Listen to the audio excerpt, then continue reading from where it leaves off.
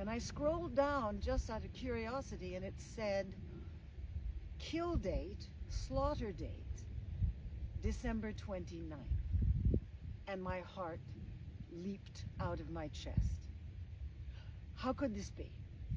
How could this gorgeous animal be slaughtered? I couldn't let it happen. I was beside myself. Couldn't be handled. He had had a little history of being a bucking horse. I knew nothing about where Bowie, Texas was.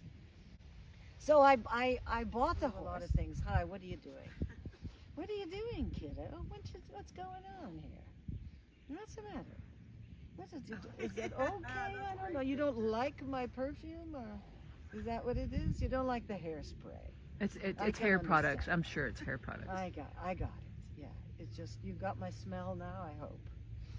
It's hurt that he was in a place where no one was going to get on him and cause him to buck or do some behavior that was aggressive.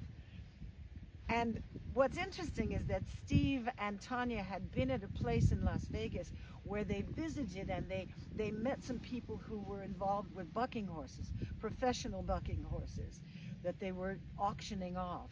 And they mentioned that there was this rescue horse who was a bred bucking horse that they were going to see, and the people said, oh, no, you're not going to rehabilitate that. No. It's 100 years of DNA of, horses that are meant to be bucking people off their back and seeing humans as their enemies and being very aggressive, and this is